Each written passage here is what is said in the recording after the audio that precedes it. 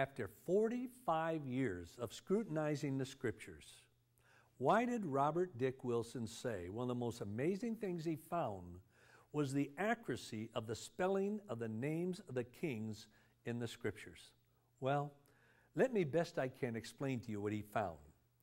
He said there are 29 ancient kings that are mentioned not only in the Bible. Now this is important.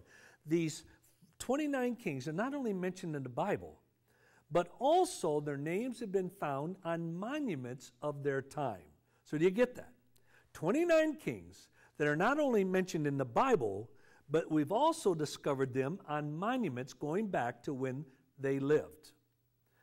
There are 195 consonants, not words, 195 consonants in these 29 proper names of kings.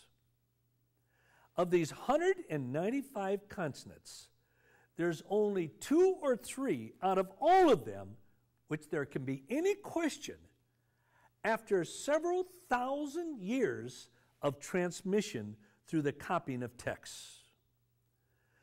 There's only 2 or 3 there'd be any question of their being written in exactly the same way as they were inscribed on the monuments. In other words, in the Old Testament, the names were written exactly in the way they were written on the monuments. They had not lost any fidelity. And he said some of these go back for 2,000 to 4,000 years. They are written that all but 2 letters are absolutely correct, clean, and you can easily read them. The other 2, you can know what they are, but they're not as clean as the others. In other words, 195 consonants of these kings have been transmitted accurately down through 2,000 to 4,000 years of copying. You say, Josh, that's nice, but what does it prove?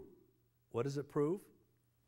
Well, what I want to do in the next section, and the next couple, is I want to do a comparison with other literature of antiquity. You know what I've learned over the years? The more I compare Scripture with other literature of antiquity, oh, let me tell you, the greater respect and admiration do I have for the Word of God. What I want to give you that same respect and admiration that I have for the Word of God through sharing with you several comparisons of what Robert Dick Wilson found and that he found in other literature of antiquity.